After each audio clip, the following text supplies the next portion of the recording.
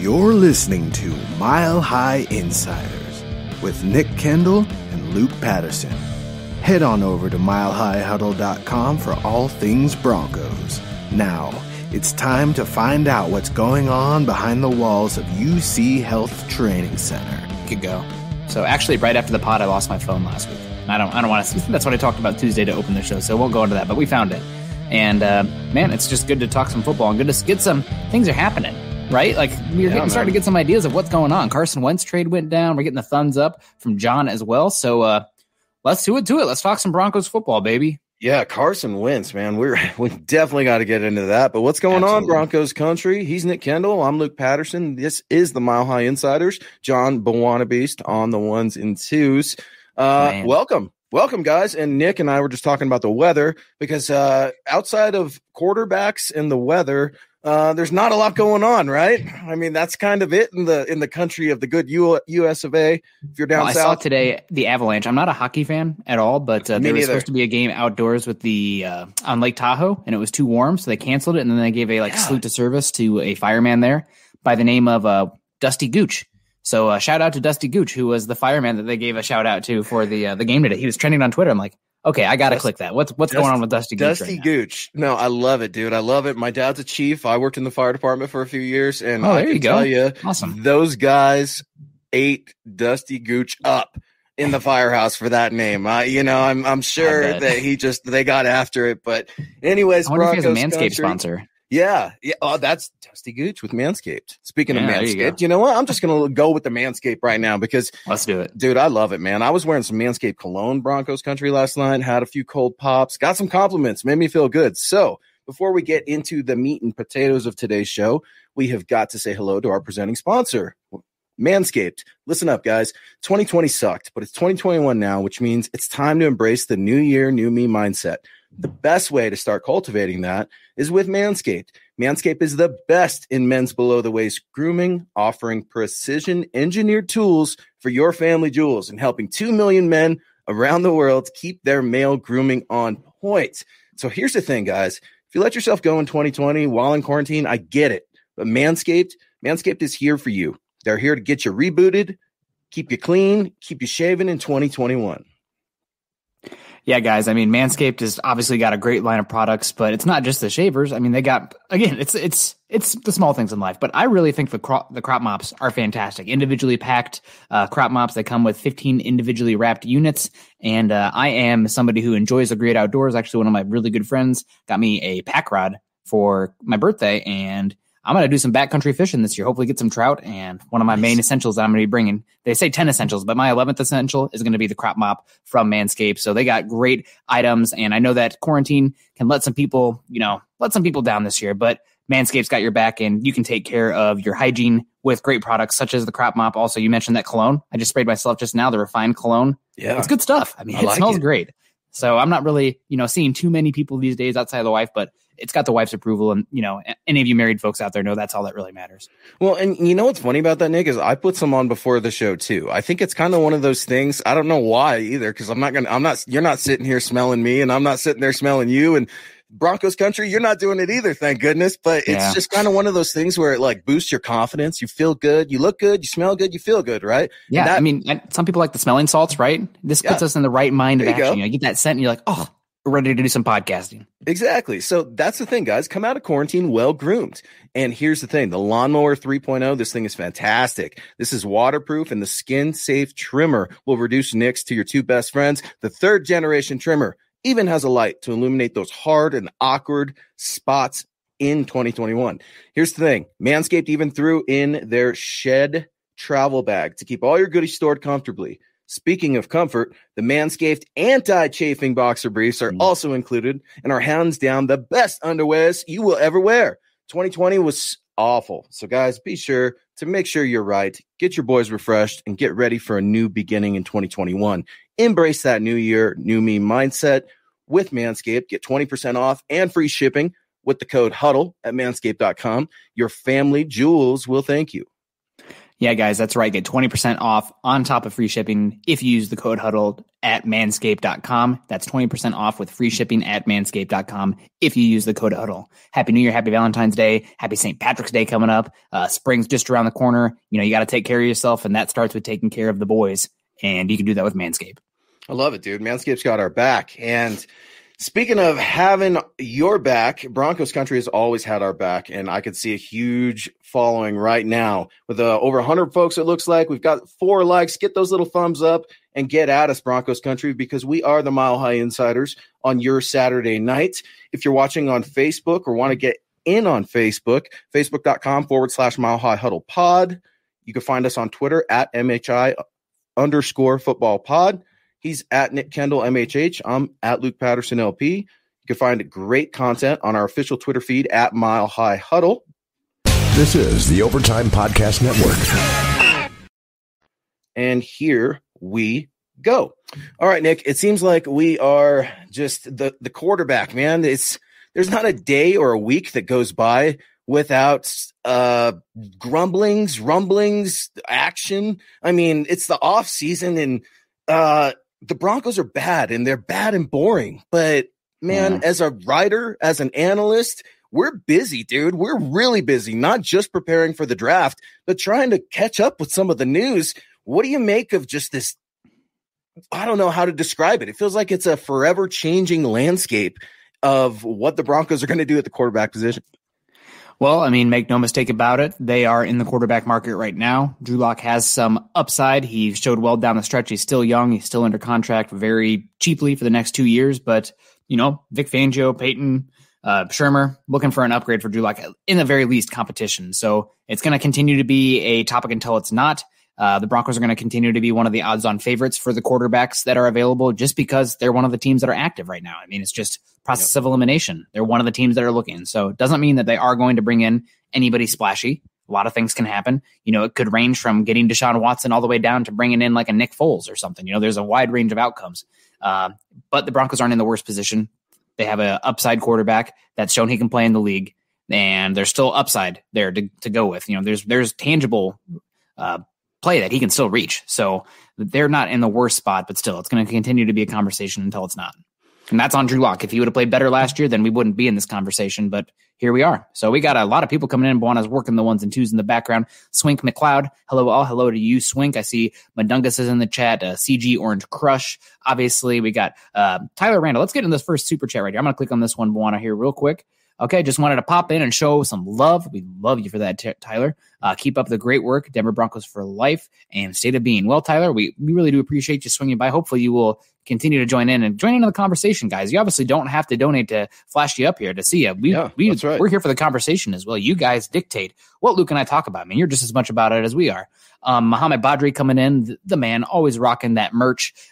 He says Braun and the Smooth Killer in the house. I'm digging the Braun. I don't know if again. Is that I asked Buana about that, and it was funny because I heard that Mohamed gave you a nickname at first, and you didn't like that one. So then Jon Snow, you had to get a second nickname. Is that?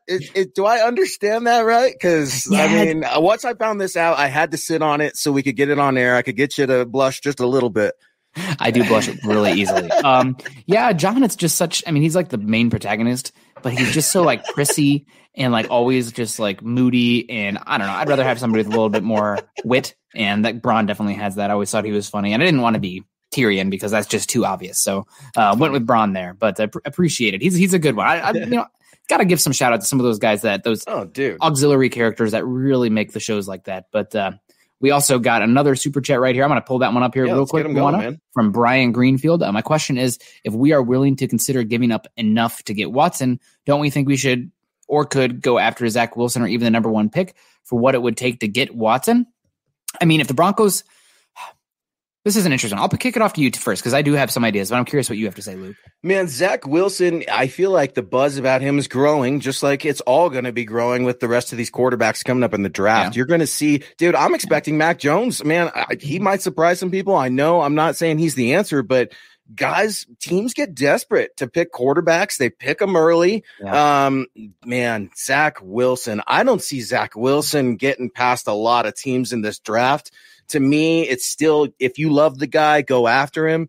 And obviously the subject of the show tonight is, a Houston Chronicle reporter who's in the Pro Football Hall of Fame, by the way, so not a joke by any means, is saying, I guarantee you Deshaun Watson's not coming to the Broncos, and we will get to that. But to answer Brian's question, man, same theory. If you love Zach Wilson and you make him your guy, you better go get him. I mean, and it's going to cost you something. So if you're willing to trade for Deshaun Watson and that doesn't work out or manifest itself or nothing happens between now and the draft, yes, go draft a quarterback. If you feel like that's your guy, go get him. Yeah, I mean, this is something that I wasn't sure if it was on this show or Building the Broncos, but it was a show we had in mid-December where we were on this very topic and met with a lot of pushback. Honestly, a lot of pushback early on saying like, Drew Lock hasn't shown enough.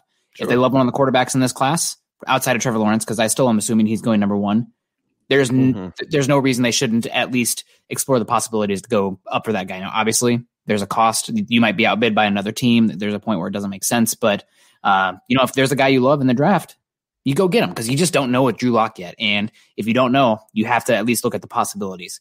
I do think, though, there is a little bit of a distinction between trading for a Deshaun Watson versus trading for a draft, and that is just the known quantity. I mean, you already know that Deshaun Watson, 25 years old, and also under contract for a while. I mean, it's not like it's this worst contract ever. And honestly, there's TV money coming down the tracks here pretty soon. There's going to be new TV deals with the NFL, and the cap is going to balloon after that. And Deshaun Watson's contract is probably going to look like, in that 10 to 15 range after that huge surplus comes down the line. Now, we might be talking 1 or 2 years down the line, but still, that it's not going to be a big deal. Everybody's like, oh, you can't pay him. A lot of that guarantee is going to stay with Houston if he does get traded. So it's going to be a very palatable contract. He's still 25. He's already a top 5, top 6 quarterback in the NFL. It's a known quantity. And if the costs are anywhere similar between trading up for a quarterback, getting from like 9 to 3 or 2 versus trading for Deshaun Watson, which honestly, the package would be probably similar because you only can trade 3 years worth of picks or up to 3 years in the future. Then you lean Watson. I mean, known quantity, already a top 20, already a top 5 quarterback. Next 10 to 15 years. I mean, he's good. You don't know if Trey Lance, if Mac Jones, if Zach Wilson, if Justin Fields are going to be good. Deshaun Watson is good.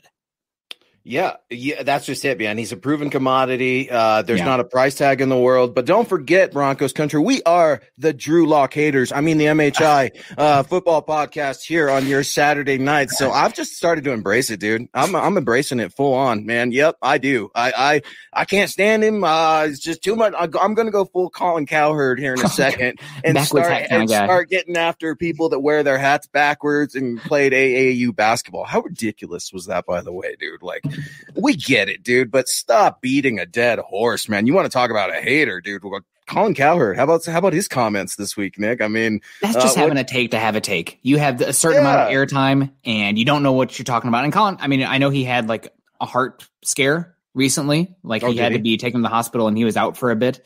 So, I mean, maybe he's not up to date on everything, but that's one of those things where, okay, we have a certain amount of time. Let's get an inflammatory comment out there and see how much traction we can get. And I respect the game. I get it. You're getting views. Sure. We're talking about it right now. Sure. You did it. But I'm not putting any stock in that at all. But I'm putting some stock here in this comment from Zach with his beautiful bride here. Congratulations. Hey, that's a recent one. What's up, brother? Luke, Nick, and company, keep up the great work and go Broncos. Also, Deshaun to Denver, whatever it takes. I love that's something we should talk about, too, at some point about like at what point is it too much to go get Deshaun Watson? Because you've said whatever it takes. I think there's probably a line where it's like, I don't know if it's worth giving up that much pieces to go get him because you're really killing yourself. But I don't know that we'd have to actually parse through that to really get to that line. But let's get to the topic of choice here. You kind of teased it a second ago. John McClain, writer for the Houston Chronicles, I believe, who's been an insider for the Texans organization for a while. I would compare him. I would say he's essentially the Mike Kliss for the Houston Texans media. He's a guy who's probably as plugged in, connected as anybody, one of the first ones. If there's a breaking story, other guys will sometimes get it. That's true too. But I would say that Mike Kliss is probably how about Jeff face. How about Jeff Legwold? So we can keep it kind of like ESPN. I don't know if he writes though. That's the thing. And Jeff is like one of our idols, right? I mean, he's like one of the best writers of all time, dude. Yeah. And he's right here in our backyard. So it's tough, man. Because like you're saying, dude, you're trying to not just build this guy up, but you're trying to just be accurate here and telling these guys like, hey, this is a dude who is in the know. This is a guy who deserves respect. I mean, go over to his Twitter, dude, and just see, but he does cause some trouble, Nick. He loves to cause some trouble. And he was on the Denver radio for 2 days. I know he was on the Fan, and then he went to KOA also. And that's where we're hearing these guarantees. He says, I guarantee you Deshaun Watson to Denver will not happen. And when I heard it, it made me mad. When you heard it, I don't want to speak for you, but I think you looked at it and it was like, how silly. How silly is this? He also guaranteed that he was more likely to be the next head coach of the Houston Texans rather than Deshaun Watson being traded. So we're already past that point, and that point is going to keep moving. That's just how it is. So it will be interesting. But still, he said that the New York Jets are the number one team right now. McClain was the one who also said D Hop isn't getting traded. Thank you, Yordi Lopez, very much. We're going to get to that as well. Again, I don't want to say that he's state media because he is one of the better, more respected guys in Houston, but you have to understand there's a spin on this, and he is being directly fed from the Texans organization. And because of that, it is going to be a front of what is best case scenario for the Houston Texans. First, it was not trading Deshaun Watson because your top 5 quarterback under 25 years old. Of course you don't want to trade him. Duh. Right. So now it's like, he might be traded, but the only team he's really going to be possibly going to is the team that can offer us far and away the most draft capital. That's what the Houston Texans would want. The team that has the number 2 overall pick, another first-round pick this year, can offer 2 first-round picks in 2022 as well. Duh. Of course, if the Texans had their way and they had to trade Deshaun Watson, it would be to the Jets. But that doesn't get into the fact that there's this no trade clause. The Jets have been a horrible organization forever. We forgot about the no trade clause, right, Nick? We don't even want to talk about that. And DNV3 coming in can we throw that back up there? I'll read it. Did John McClain forget Watson has a no trade clause? That's exactly it. So Broncos country, I don't get your daubers down. I get that everybody's still a little upset about Nolan Arenado and all that stuff. And, you can't watch the Nuggets and the Avs. Yeah, I don't care. I'll be straight up honest. I don't care. Football is the only thing that matters in my life. And your family and daughters. In terms of sports, though, dude, there is nothing. College football is even a distant second just because I'm trying to just outside of the draft, man. This is just the king. This is the king, dude. Football is life, man. And Broncos country, do not fall for the banana in the tailpipe. And here's the thing, man. I'm always saying watch out for the Broncos spin. Well, Nick is saying watch out for the Texans spin because, guys, every team spins things to reporters. Every team has I don't want to use the word mouthpiece because that's very disrespectful. I see that floated out there a lot, but teams have sources that they like to give info to at certain times when it's most beneficial to them. So I think that's one of those things that we're seeing right now with the Houston Texans. The PR with the Houston Texans and the rest of the world right now is just awful. So why wouldn't you come out and say an outrageous statement like this? It makes sense, but I don't think it's accurate. I'm not putting a ton of weight into it. Everybody's got narratives, Nick. Everybody's got narratives, man. And it's this time of year, man. When you hear like, I heard from sources. First off, why is that source leaking that information? And what do they have to gain from that information getting out there? Obviously, there's a lot of information out there and a lot of misinformation out there, but something like this is like, I think the reason that this is happening is because, it's coming from the Texans. The team that he's most likely to go to is the Jets because they can offer far and away the most. Here's your sign. Right. Duh. So we'll see what happens. I know that this is something interesting too. It seems like on a lot of sports bookies right now, the Broncos are now becoming the number 1 favorite outside of the Texans for where Deshaun Watson will land. Do you have any thoughts on that? Yeah, Chad just threw down an article on milehighhuddle.com talking about that, and I loved it, dude. I think the Broncos are at plus 150, and the Texans are at plus 300, so Broncos have twice as likely a chance, according to the wise guys in Vegas, of landing Deshaun Watson than the Texans are of keeping him. I think that's very interesting. It's not something that I'm going to go start getting ready for a Deshaun Watson jersey or anything like that, but I think it shows you there's what happens, Nick, when there's smoke, there's usually fire, right? So we know that these phone calls are being made. We know that the Broncos are trying. I talked to some insiders too, and they're like, look, man, they're going after the big fish. The big fish are Deshaun Watson and maybe Russell Wilson, if that even happens. And that's a big if. but they don't really. Dak Prescott, I'm not hearing a lot about Dak, man, with that second surgery.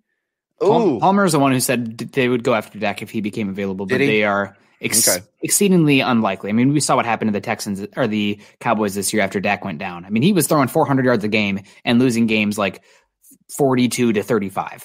Yeah. Like, your defense sucks. It's not on Dak. But if he becomes available, that might change things. Yeah, and that's just it, man. And then you're going to have to figure out which direction you want to go. But that's another thing I wanted to ask Broncos country and ask you. I mean, if you're the Houston Texans, yeah, you guys have a little bit of power. Deshaun has a little bit of power, but I mean, sooner or later, someone's got to flinch. If you're the Houston Texans, when are you going to get this deal done? Because what if the draft comes and goes, Nick? The draft comes and goes, and the Houston Texans are sitting there in training camp, and Deshaun Watson's not there. Then what? Then his price tag goes down. Right. I mean, then the draft has happened. Teams have started to formulate a plot.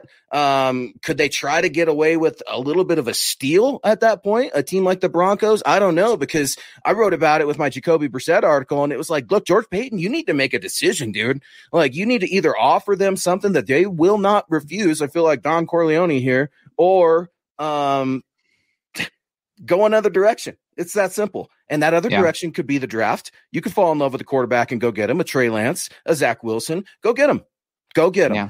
But this is taking a long time, and I'm getting impatient because, dude, tis the season, right? Tis the season. It's the season of lies, but it's the season where you got to get stuff done. Free agency is opening up relatively soon. The Broncos have tons of decisions to make here in this next week with regards to Justin Simmons and Von Miller and some of these things like that. So, dude, George Payton's got to make some decisions, man. Which way do you want to go?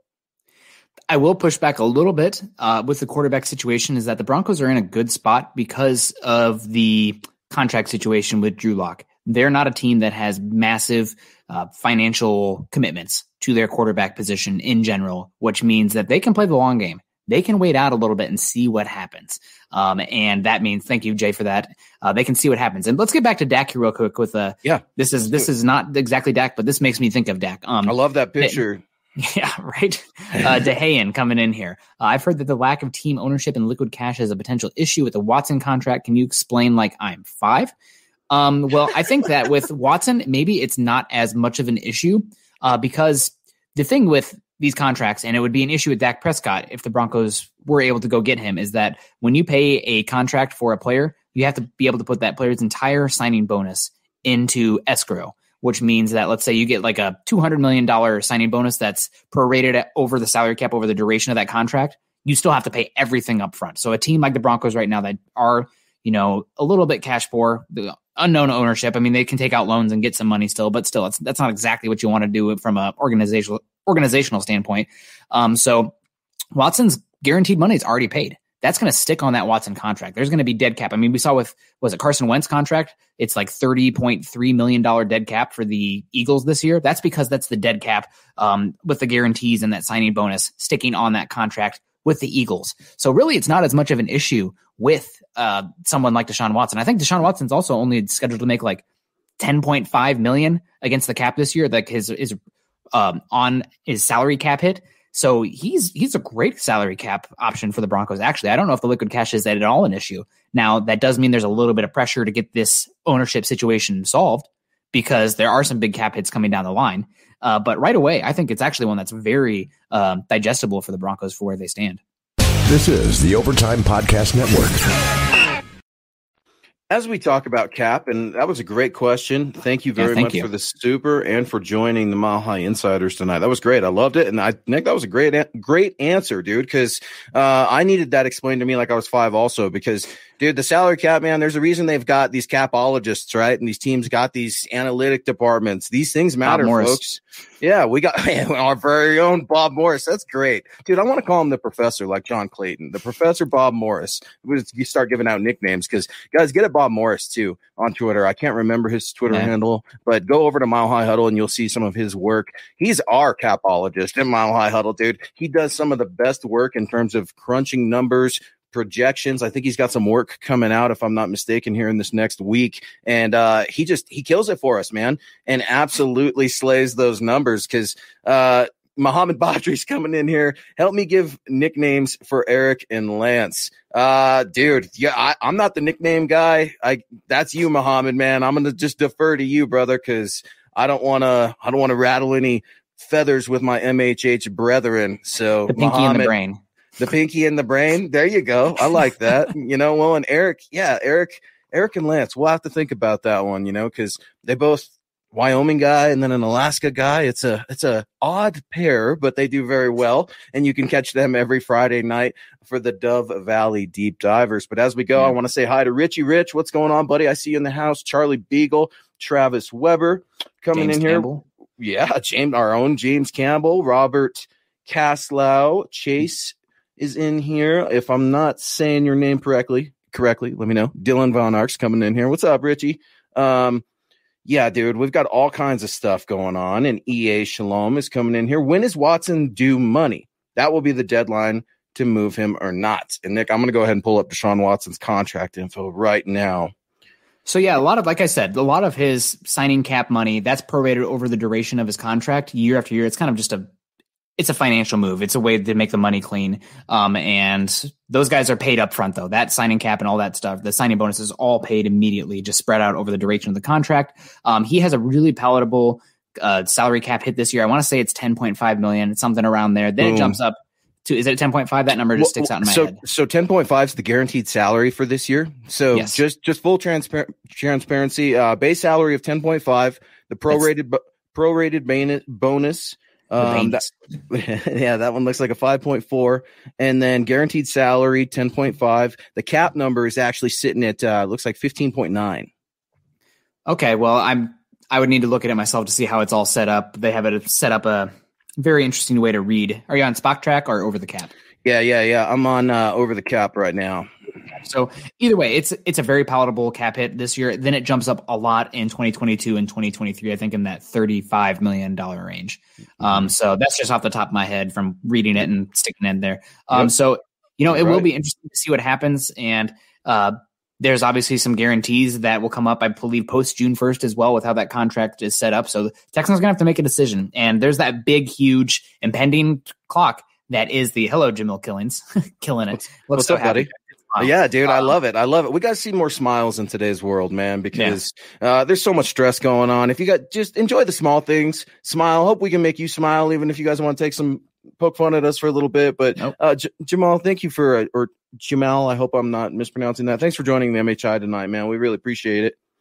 Go ahead, buddy. Go ahead. Mundungus, our friend. I'll take this one because Mundungus is never afraid to pull any punches, and he is a good friend of the show, along with the MHRT crew. And guys, get at Mundungus. He's a great guy. You guys will recognize some very familiar names that have been on the show, guests, regular Super Chat superstars, just like Mundungus. I think the queen of MHH herself is also on there. So go check out MHRT, man. They'll really appreciate it. They're a fun show. They're a great group of guys and gals. And here comes Mundungus with a $9.99 super. Appreciate you, brother. Happy belated birthday, by the way. On MHRT, we talked about what quarterbacks are an actual upgrade over Locke that are worth trading for, and what quarterbacks are only to be signed as a backup. What is that cutoff? Mundungus, that's a fantastic way of looking at things because you're using your brain. Anyone that breathes oxygen has to understand that, look, you're either going to get a superstar quarterback and he's your guy, or you're going to bring in competition for Drew Lock. Here's the thing. Can that competition beat Drew Lock? I think a lot of them can, Nick. I think a lot of them can. And they're obviously going to be being paid more money than Drew Lock. I think that is very likely. You're going to see a veteran quarterback come in here rather than just saying, oh, yeah, we're going to just go sign a number two for signing a number two. Jeff Driscoll, like last year, and it just didn't work out. So the Broncos have to look at this as another potential starting quarterback coming in, whether I like it or not, because I don't like it. I don't like Andy Dalton. And that's why I liked Jacoby Brissett. I'm like, dude, he's they're not neither. Yeah, that's it, man. Neither one of them, like light my world on fire. Ryan Fitzpatrick and stuff like that too. But if we're being real, if we're being real, those are the options, Nick. And I think Mundungus hits the nail on the head there. What say you?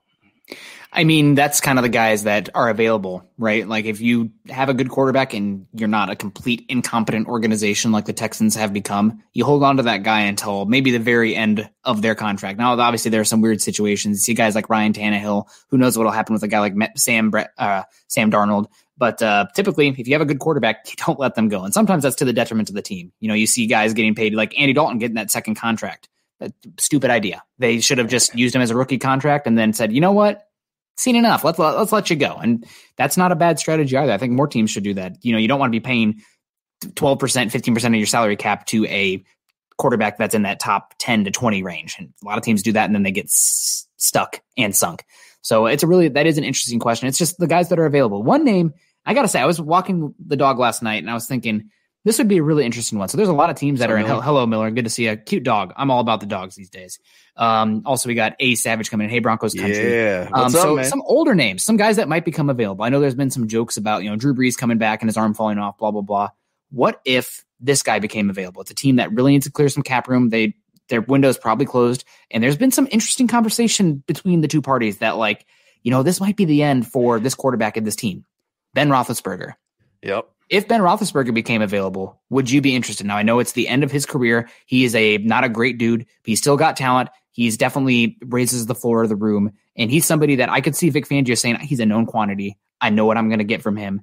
And if I can, you might even be able to trade like a 6th-round pick for him, a 5th-round pick, because this is the end of the road and they're not going to be able to swallow his contract. So if Ben Roethlisberger became available, that's one that nobody's talked about yet that I was like, the Steelers really might be forced to move him because they just don't have the room for him.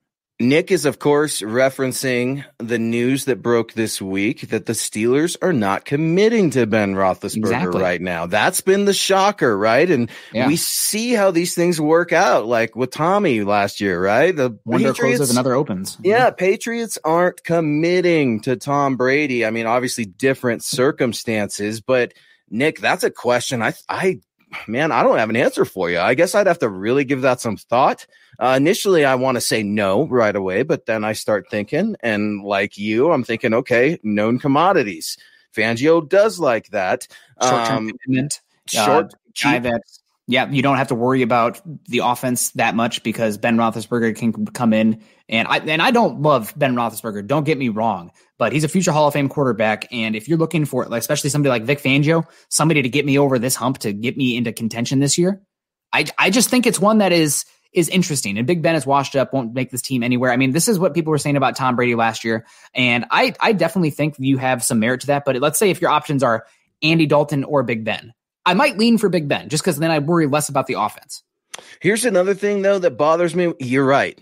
I would lean Big Ben, too. But, man, Big Ben, dude, is beat up. He's beat up. He's taken so many shots. His health is such a problem every year. And I just feel like we're watching an all-time great just die really slowly, his career. And it's sad. And I don't like it, man, because Ben, I hate the Steelers. I hate them a lot. Not as much as the Raiders, but dude, they're a classy organization. Ben is obviously love Tomlin. I'm a big Mike Tomlin fan. Yeah, dude. I mean, the Steelers are popular. We all watch the Steelers and make sure that we are keeping tabs.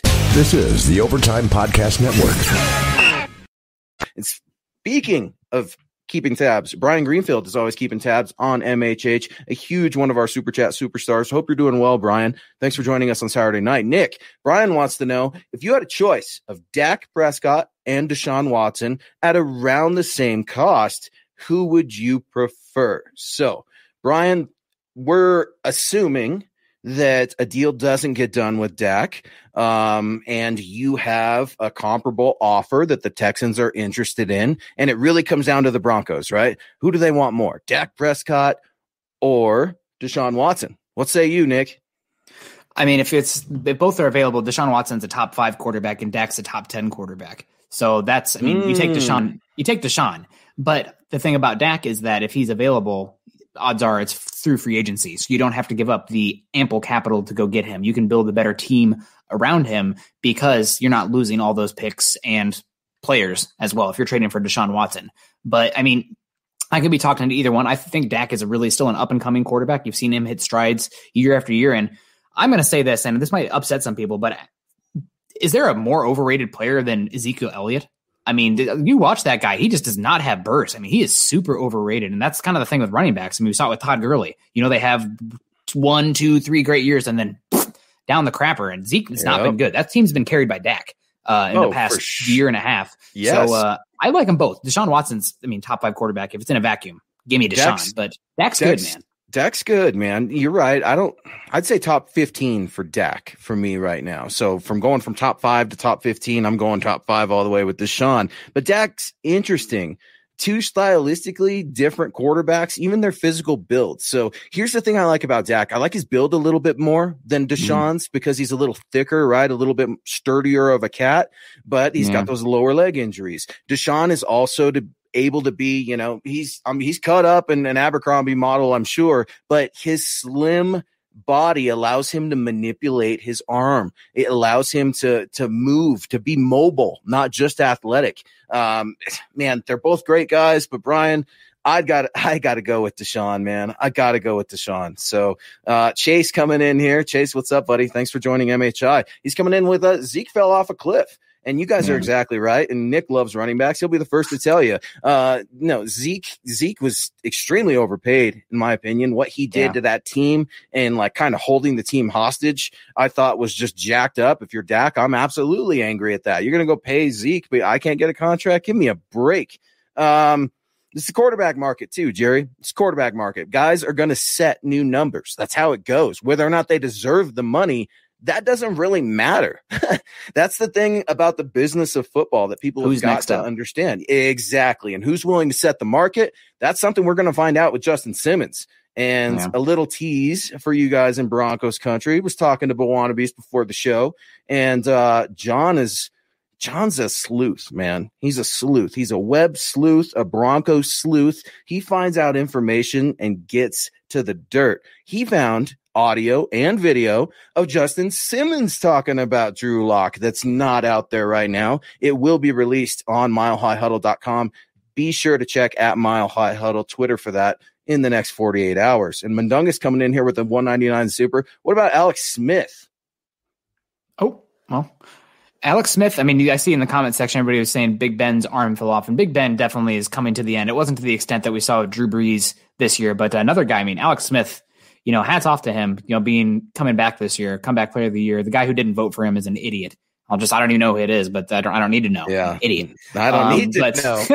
That's Alex Smith. I think he's interesting, and I would be interested in bringing him in, but only for super cheap. And he has a huge cap hit too. So does he? I don't know. I might even rather bring in, that's comparable to bringing in Andy Dalton from a tools position at this point. So it would be interesting. And maybe if he wants to come in, and maybe you can kind of get him to be a future coach as well, if he's interested in that at all. But I don't know.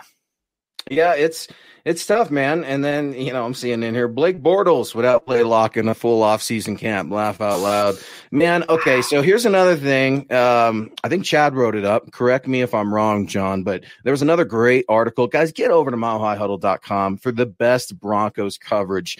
We got articles. We're spitting out articles on the hour, Nick. You're writing multiple articles. I'm writing multiple articles. Chad's all over it. Zach's all over it. Keith, Eric's name's in there, writing up articles, doing videos. Lance, Carl, what's going on with Carl? I need crazy Carl in here when I'm starting to talk about betting odds, and I have to look up what the betting odds are for plus 150 and the Broncos getting Deshaun Watson, because Carl's another one of those guys like Bob, a great numbers guy, understands contracts. Be sure to get at Carl as well with building the Broncos. But dude, this is the thing, man. And it was Colin Cowherd who came out, and I'm not going to keep talking Colin, but saying Drew Lock's the 5th best quarterback in the AFC West.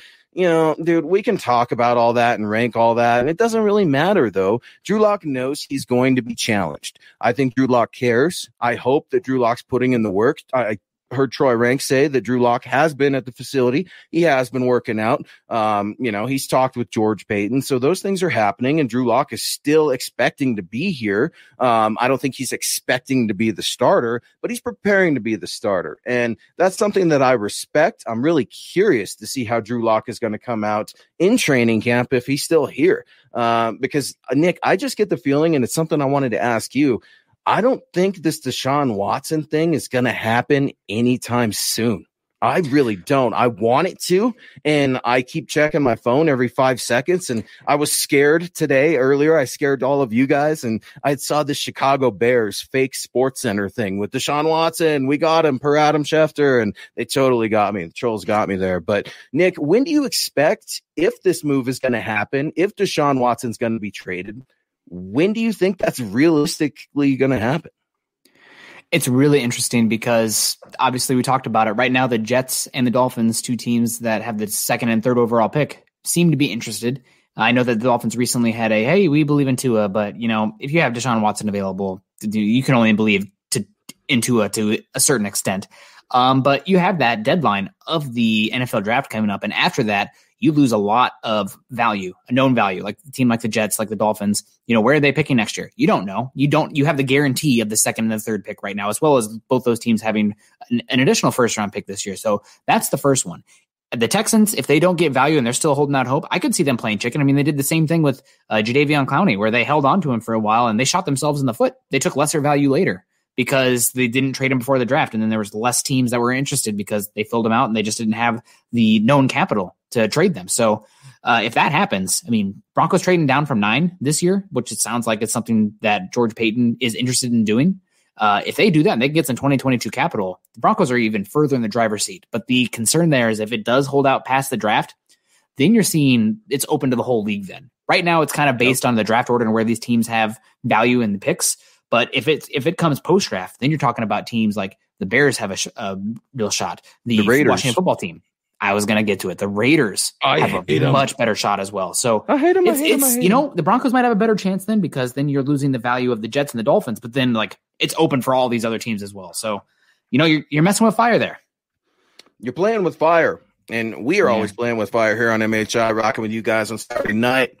And Dehan, I hope I'm pronouncing that. Please get at me again and let me know because your names are important. They matter. Yeah. And I don't care if they're a nickname, they're a funny name. As long as I can read it and it's appropriate, we're going to shout you out. So another question coming in. Does a Sam Darnold trade cost more or less than a Carson Wentz trade? Nick, this is something we were going to get to, and I'm so glad it was brought up because Wannabeast actually has it on his Twitter account right now. He's got a poll going. Go vote. In my opinion, Sam Darnold's value has significantly decreased after the Carson Wentz trade. I mean, I'm not a Carson Wentz guy, but I will tell you this, that a guy who was actually in the running for MVP, he's got more value than Sam Darnold, who doesn't have a big enough sample size, and it's with the Jets. Okay, it's with the Jets. So I think Sam Darnold's cost is going to go down. Not sure what the Jets are going to do yet, though. I mean, that Robert Saleh, he's playing things pretty close to the vest, just like the rest of these teams. What do you think, Nick? I think his value went down considering what the Colts did to snatch up Carson Wentz. I mean, the thing is, the Jets don't have as much, I guess, they have more leverage to hold on to Darnold. If they don't get a deal they like, it's the same thing with the Broncos. Why would they trade Drew Lock if they get a quarterback in the first? Teams need quarterbacks. It is a very valuable thing to have multiple quarterbacks. So if you don't get value you want, guess what? I'm holding on to both of them. I don't care.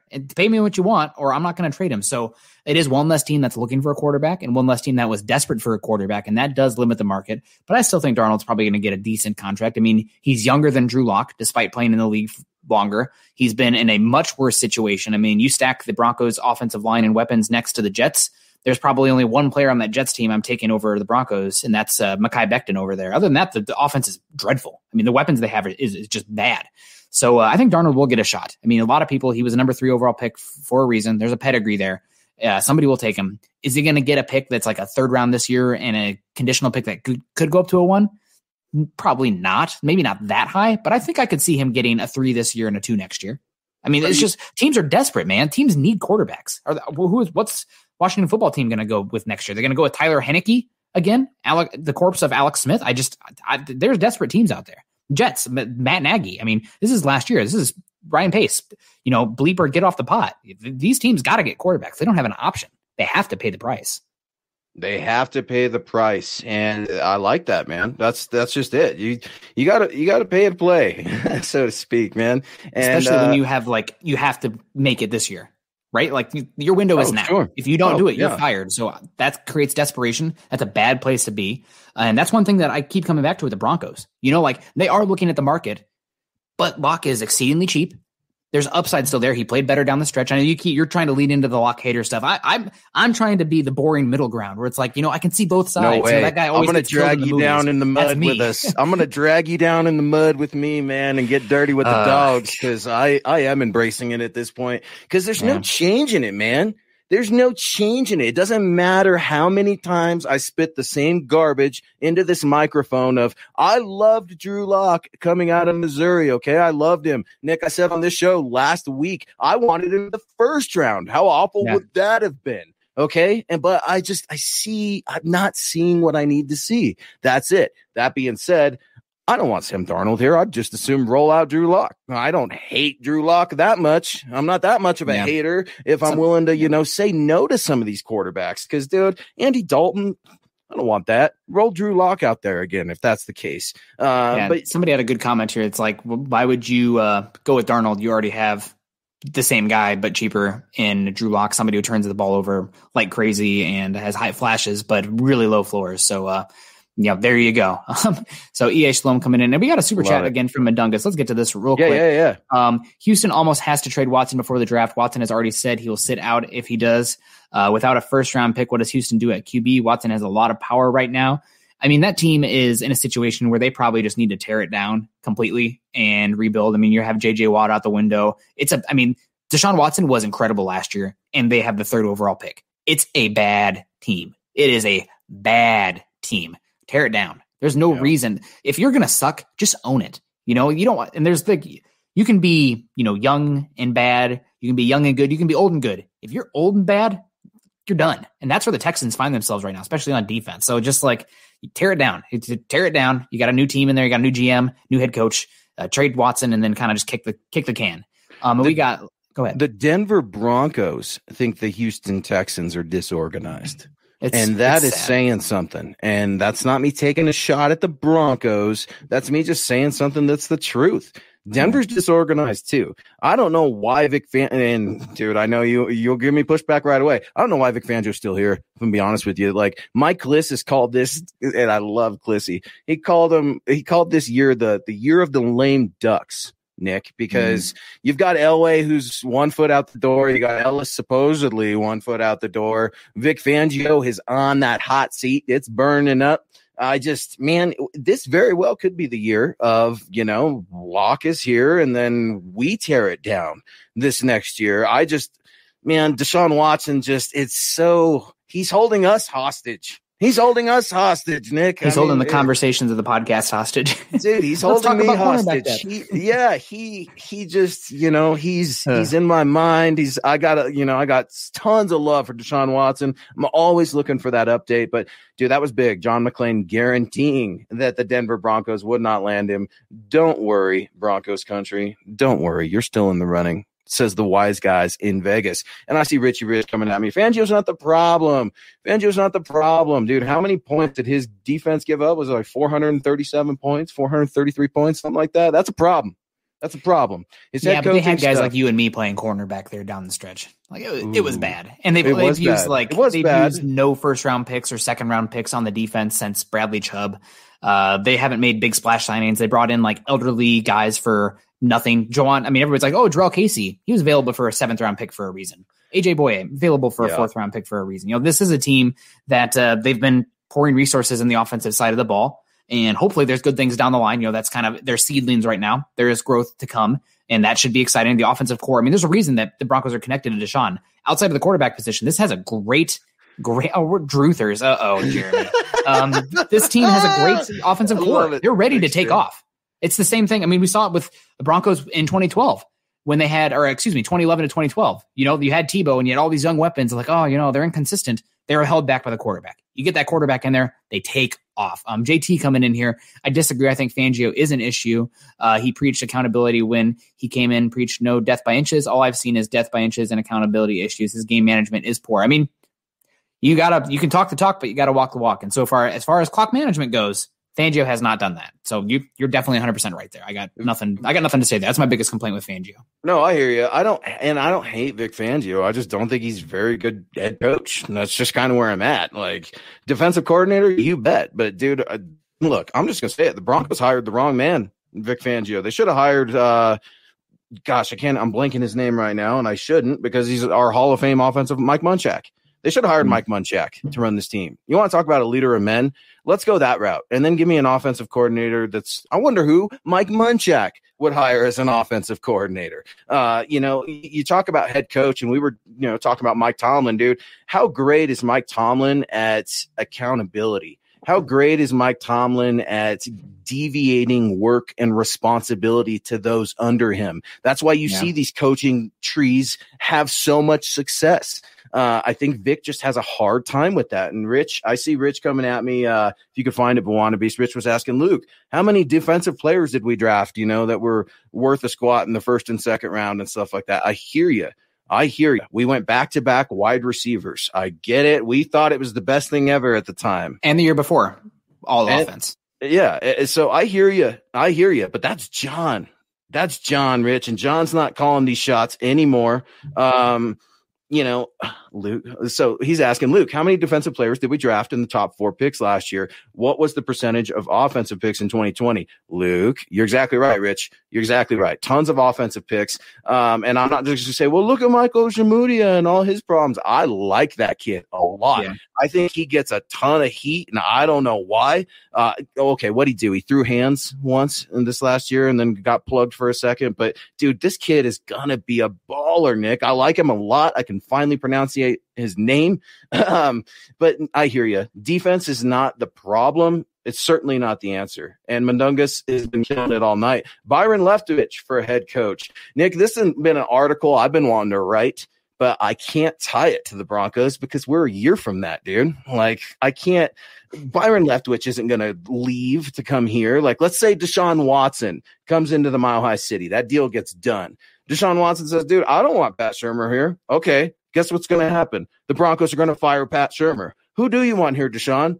I want Byron Leftwich. I want Eric Bieniemy. Why would they take jobs leaving Super Bowl franchises to come to the Broncos? It's not an article I can write, Nick, because I have to wait an entire year, the year of the lame duck, just to get through this, man. And it bothers me because Byron Leftwich for a head coach, it's going to happen someday, dude, because I like it a lot. I'm really happy for Byron.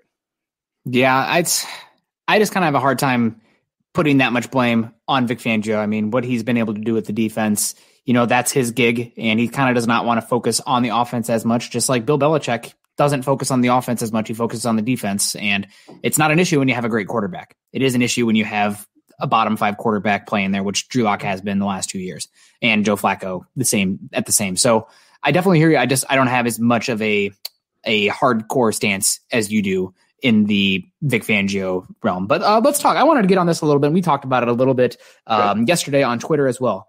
Yep. Tell me on Jacoby Brissett, because I know that I lump him the same with Nick. He's Foles, not Andy Dalton. Andy Dalton. Sold? I mean, if he's cheaper than Andy Dalton, then heck yeah, that's probably the thing that makes the difference for me. But I just kind of lump him as the same. And I have my full disclosure, my 2 best friends are both Colts fans. I watch a good amount of Colts games.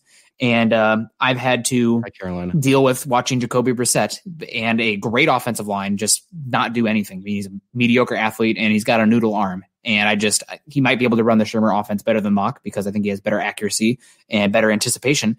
But still, it's just like, we're spinning the wheels at that point.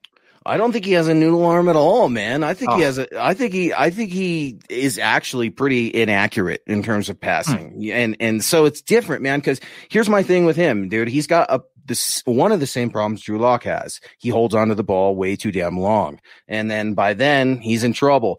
Nick, you're right. He's not athletic, to say the least. Go watch him unless scramble. You ask Stephen A. Smith. Unless you ask Von Miller, who couldn't sack Jacoby Brissett last year. Oh, Von Miller burned. There we go. But it's just not last year, 2 years ago, I guess, right? But full disclosure, I did not watch that game. That was on my wedding day. So okay, there you go then. Well, yeah, even better, huh?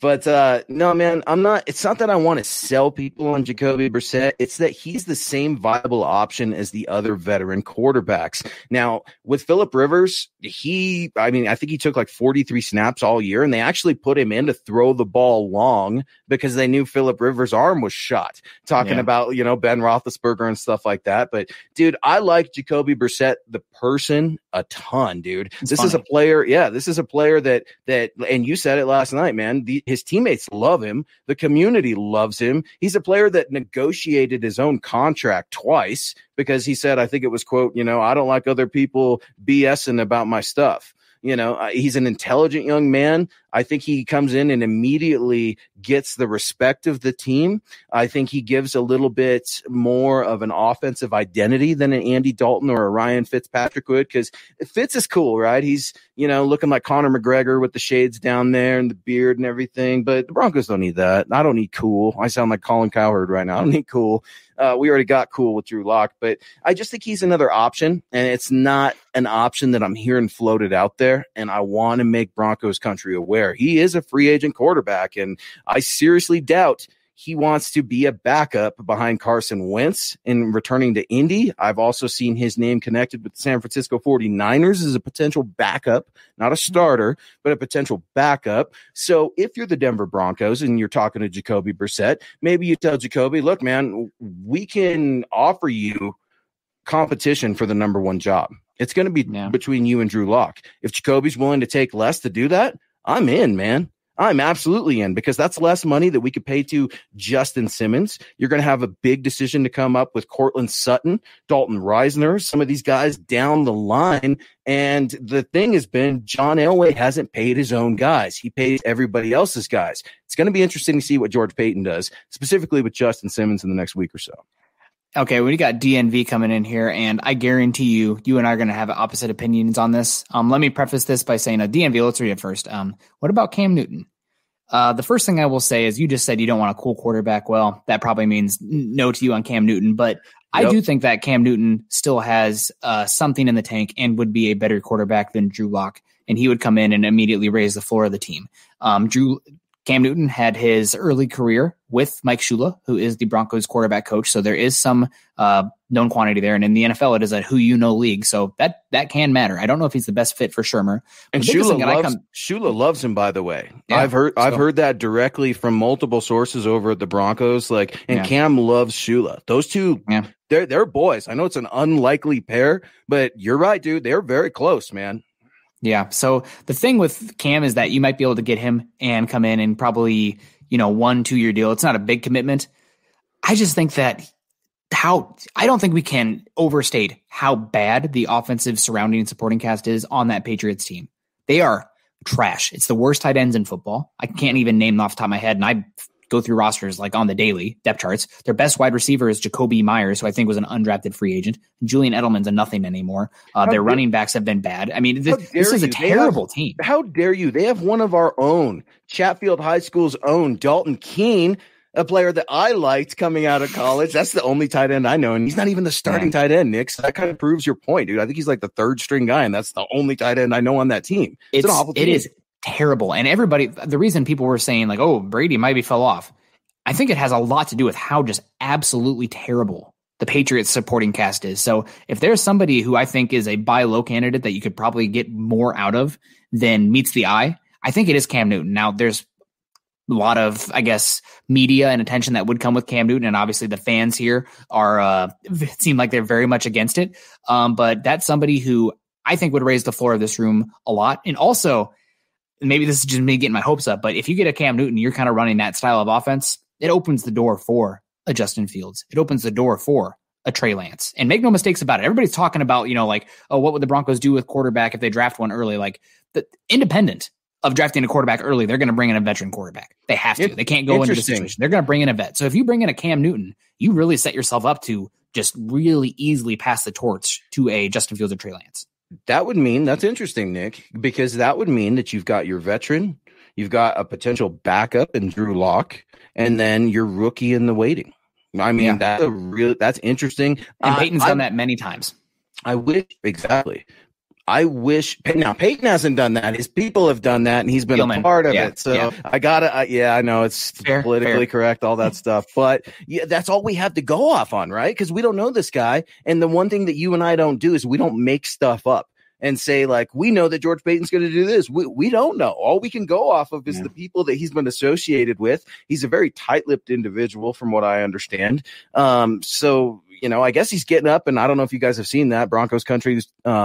Go look at the videos on Twitter. He's getting up at 4 a.m., 4:50 a.m., getting the grind going and all this stuff. And it's interesting because you start to wonder, they're backing up the Brinks trucks a little, not Brinks trucks, but they're backing up the truck a little bit saying, no, we don't have a problem with Drew. We really like Drew and things of that nature. Again, a little bit of spin because you don't see what I'm doing with this hand. Look over at this one right here, Drew. Yeah, we love you. Let's make all these moves. Let's on Deshaun Watson, talking about Dak Prescott, talking about Deshaun. We weren't going to trade you to Detroit, Drew. We wouldn't do you like that, man. George loves you. You're great. Everything's fine. Again, some of that spin that you got to watch out for. But as we wrap up our 7:00 show, Mundungus is coming in heavy hitter tonight, buddy. I really appreciate your help, your donations. If Denver is really serious about sticking with Pat Shurmur, how do you not go and get Mac Jones? Perfect Shurmur scheme fit. Mundungus, here's something I got to tell you, man, and you're going to tell me my own philosophy right back to me. Mac Jones is too rich a pick for me at number 9. He really is, man. And now he was the belle of the ball at the Senior Bowl, but that ball didn't have a lot of other dancers in it, so to speak. So, it's really tough to sometimes overhype a guy, and maybe I was just a little too excited after seeing his performance. But Mac Jones, the Broncos spent some time with him on the phone during the Senior Bowl and stuff like that. They're giving him a look, just like they're giving all those other quarterbacks a look. But Pat Shurmur, I don't like it. I would much rather have Vic Fangio here than Pat Shurmur, but Shurmur doesn't bend to any of his quarterbacks, dude. He doesn't bend to any of them. It's his system. It's his way or the highway. And the successful NFL teams right now in the NFL are bending to their quarterbacks, and you see the results. Pat Shurmur does not do that, Nick, and it bothers me. So Mac Jones, Deshaun Watson, whoever it is, Pat Shurmur going to bend to them? My opinion, no way. I would say Shurmur did bend a little bit down the stretch this year. You saw far less empty sets. You saw far more under center plays. You saw far more 12 personnel moving away from 11 personnel, stuff that Drew Lock was struggling with, because if there's more reads out there, he tends to struggle. So just is what it is. So I do think that each manipulated the offense a little bit down the stretch to kind of figure out what was working and what wasn't working. But I do think also he's running a system that was meant for the Peyton Mannings, the Joe Flacco's, the Case Keenums of the world, not these athletic quarterbacks. Like Kyle Orton could come in and run this team. I don't want to come down here and, totally poop on Mac Jones, but I do think he is being a little bit inflated where this quarterback class, and I know it's kind of been a point of conversation, is like, 2021 versus 2022. You don't know what 2022 is going to be. I think 2022 has great depth. I don't think it has the heavy hitters that 2021 has. There's not these obvious tools guys like Trevor Lawrence, like Justin Fields, like Trey Lance, and Zach Wilson's the guy who great arm, wasn't healthy. Now he's healthy and is whipping around. Next year's got great depth. It just does not have the obvious athlete arm talent guys. So outside of Spencer Rattler, who apparently is just a horse's behind. So yikes, Oklahoma. If there's any Oklahoma fans out there, I'm sorry about that. But Mac Jones, I think he's getting artificially inflated because there's just not depth in this class. So, and he is a fit, but it just doesn't do it for me. And how many great quarterbacks are there in the league right now that are under 32 years old? Let's put the bar there, that are that limited athletically. You're limiting your whole offense. Right? Like if your quarterback can't do it. We got Jody. Jody. I got to read this. Jody.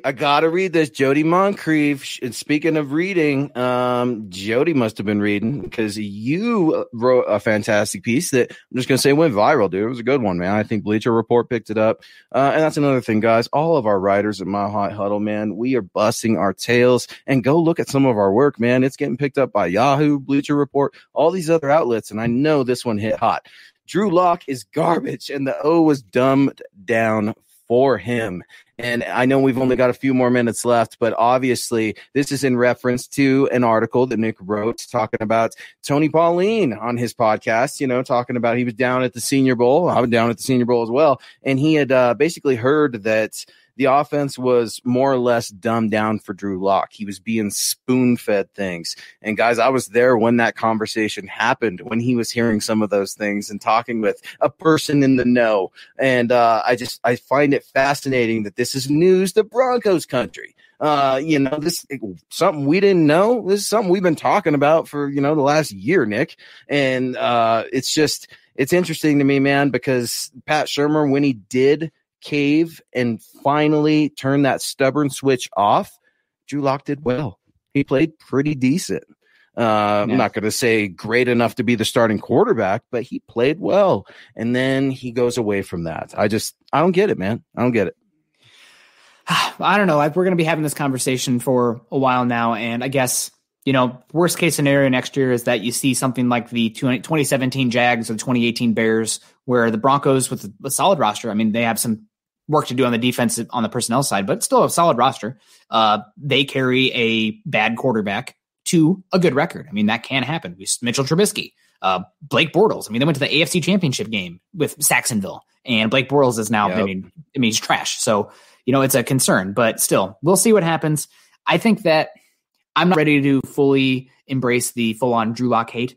But we have Jody coming in, and Josh Allen made great leaps year 3, so that means Lock will too. I mean, you're talking about an outlier there, and depending on an outlier is dangerous business, Jody. guys. It's a dangerous Don't do business. it, Jody. Don't do it, Jody. I know we love Josh too, but don't do it. They're two different quarterbacks. He's at the hand in the face. No, he's saying that it's stupid to say that. We're making all right, good. I'm like, you guys are gonna make him between me and Nick and being the Drew Lock haters and the running backs matter and everything else. But we'll wrap up the show here. I'll get a couple more in from Gary real Smith. Quick. These two, Flip and Booch, and I gotta say, you can embrace the full on Drew Lock hater. I am definitely gonna have a little bit more flexibility here. Where what if Drew Lock develops and becomes a great quarterback? That would Pro be is great. Coming. Hope you guys got good seasoning. I hope you're right. Because when is that going to happen? Year 3, year 4, year 5? Patience, Nick. Patience. We got it. He's a kid. He's not a kid. He's a freaking grown man, dude. 50 starts in college. Yeah, I know, and I don't raw. mean to go off on a rant here, but like I was thinking about today, and I'm like, dude, how do we make Drew Lock? I don't want to say tougher, but like, grizzlier or something, dude. Like, can he grow a beard? Does he need to start smoking cigarettes? Does he need to start laying down the scotch like Aaron Rodgers? I don't know, man, but I need him to be that alpha. And I don't see an alpha. I just don't see it.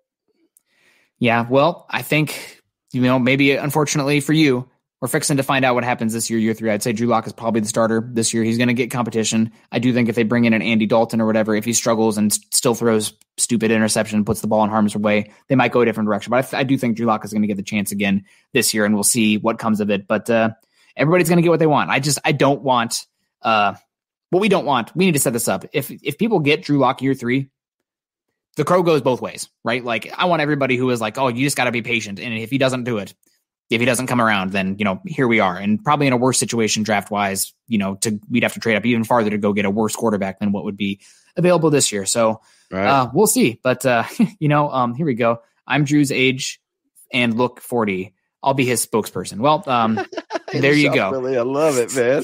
But, I love it. Yeah. And I don't know, man. I don't know if Drew can do a mustache, or he's just such a handsome guy. I don't know that he, would want to go the beard way or anything like that, dude. It's interesting, man. And I'm just, each day changes, Nick, and something new comes out every day. And who knows what tomorrow has in store. The one thing tomorrow has in store, the Huddle Up guys are back, guys. So be sure to check them out. They're starting between 6 p.m. and 6:15 with Chad Jensen and Zach Kelberman. Be sure to check out Nick's show, Building the Broncos, with Carl as well. And then we've also got the Dove Valley Deep Divers on Friday nights, Tuesday nights with Carl and Nick for Building the Broncos. Go check it out. Those cats are funny, dude. Crazy Carl. I love Crazy Carl, man. Carl's the man. Flip and Pooch coming in as we wrap up the show. Give Drew some cigs. Ha. Yeah, I know. I was telling my wife, I'm like, I don't want to go on my show and be like, let's promote tobacco use to our starting quarterback, but tongue in cheek. Man, it worked for him. Yeah, tongue in cheek, man. I need some Jay Cutler look, that cigarette in his mouth, where at least he's grizzly looking, even though he was kind of a pain in the tail. But Nick, dude, this hour flew by, man. This was so much fun. Broncos country, they came with it tonight, man. They absolutely came with it. Came in hot. McDungus, appreciate all your support. The rest of the Super Chat superstars. And guys, DM Nick at Nick Kendell, MHH. DM me at Luke Patterson, LP. John also, I think it's John K, MHH. Yes, JONKAY. Yep, and he's nodding his head. Yeah, DM John as well, too, guys, so we can talk more.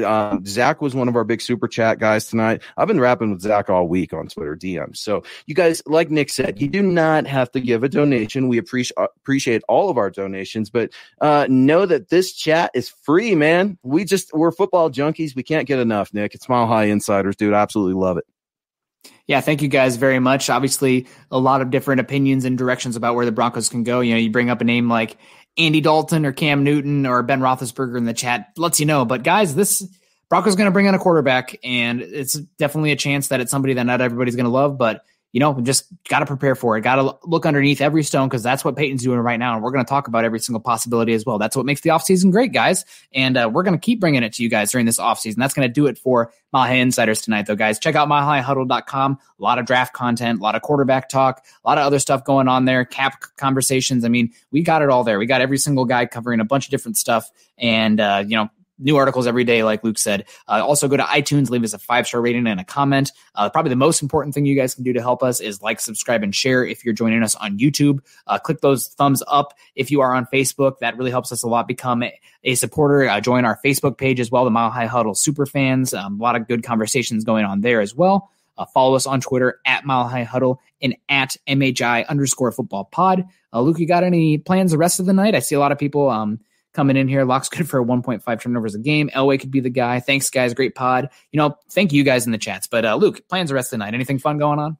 I'm gonna go to sleep, man. I'm an old man. I was telling John I went out on the town for a few cold pops last night. I'm so much more not a guy that goes out, not because of the world or anything, just because I'm a homebody now, man. I've got a kid. I've got a wife, the dogs, everything. Dude, I went out, had a few cold pops, and I'm hurting. Man. I'm not a kid anymore, dude. And I'm not a big drinker or anything, man, but I'm hurting. So, my exciting life, I'm going to bed, buddy. I'm going to bed. It's snowing here in the Mile High City. Thoughts and prayers to everybody experiencing cold and hard times. We know it's a tough time for the country in general, the world in general. So if we could just reach out and make you smile for at least an hour, because I know you guys do that for us. I know Nick gets super excited to come on. I do too. This is a blast, man. This means so much to me. Nick, you kicked butt today, dude. John's always killing it as well. And I just appreciate the conversation, because, guys, it's okay to disagree. That's the biggest thing. I just want to finally say that it's okay to disagree, because it doesn't mean it has to be personal either. This is football, and I'm wrong all the time. Nick's right all the time. And it's just one of those things, man, where it's okay to debate. It's okay to get after each other. And it's fun, dude. If we all agreed, this would be boring, Nick, and I wouldn't have fun. Yeah, and I guess, Luke, I keep saying I'm trying to take the middle ground here, but Stoney Neff is saying I've been talking about how much I hate Drew Lock for every show for 4 months now. I'm just a Drew doubter, guys. I guess I'm not a hater. I'm a Drew doubter. You're in, dude. You're fighting it, man. I'm saying that it's not likely he becomes a top 10 quarterback, but it's still possible. So you're saying there's a chance. Dumb and Dumber. Let's get out of here, guys. We appreciate you. Stay safe. We really do appreciate you guys. And go Broncos. Go Broncos.